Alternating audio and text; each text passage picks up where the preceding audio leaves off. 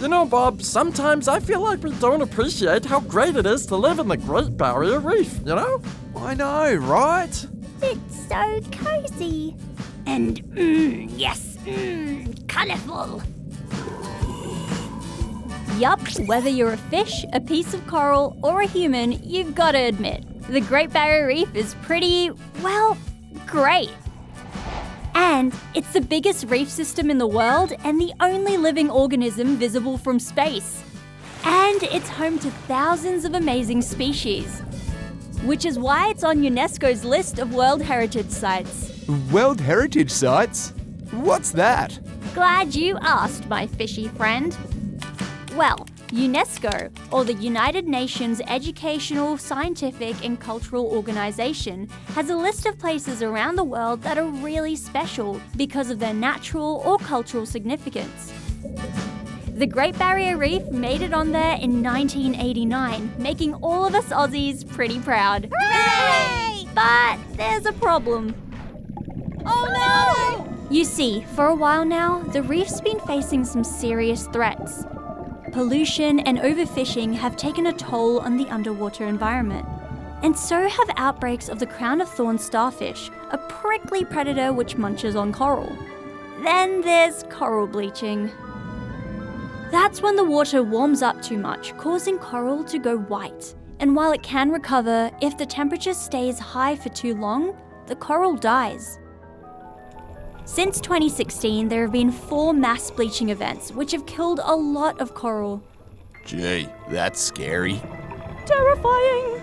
Sure is. And in 2021, things were bad enough for UNESCO's World Heritage Centre to recommend that the reef be listed as in danger.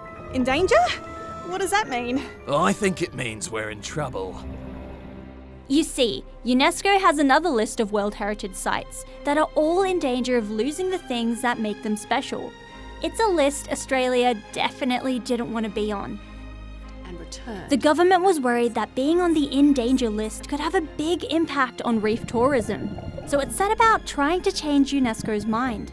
In 2022, experts came to the reef to see if things had got better, and they weren't happy with what they saw. They gave us another year to see if things improved, and our government put in some more effort, sending UNESCO reports to update them.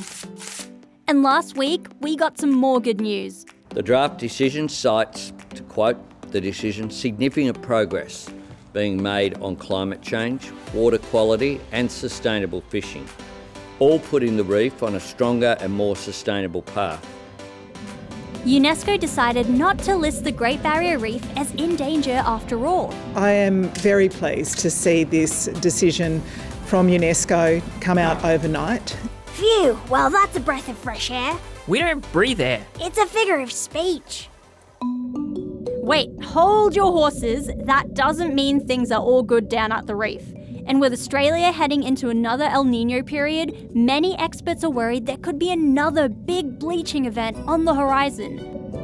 UNESCO says it'll revisit its decision next year, which means Aussie authorities still have their work cut out for them to prove they're doing all they can to protect this natural wonder.